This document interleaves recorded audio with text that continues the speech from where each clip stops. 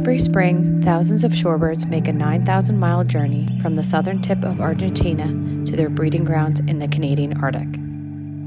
Meanwhile, waves of horseshoe crabs make their way to the beaches of Delaware Bay for their own spawning season. During this time, millions of crab eggs fill the beaches, providing a critical source of energy for feeding shorebirds stopping in Delaware Bay to fuel up during their migration. Birds have just a few short weeks to double in weight before leaving for their breeding grounds. In an effort to minimize disturbance and to give birds enough time to feed during the stopover, we temporarily limit access to select beaches from May 7th to June 7th. These beaches provide crucial foraging habitat for threatened species like the red knot and ensure they can focus their limited energy on fueling up for the last leg of their migration.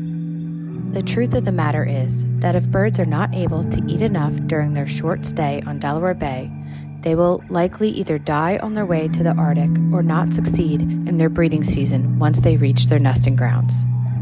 We understand that limited beach access can pose an inconvenience for visitors, but without these temporary protective measures, shorebird species like the red knot may disappear forever. To ensure visitors still have access to the bay's beaches and the important wildlife that relies on this habitat during this time, we designate sections of the beach where visitors are free to go about their usual activities and can observe shorebirds and spawning horseshoe crabs from a safe distance.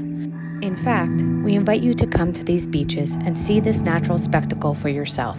Nowhere else in the world will you find so many horseshoe crabs and shorebirds in one place, and visitors are encouraged to take pictures and videos.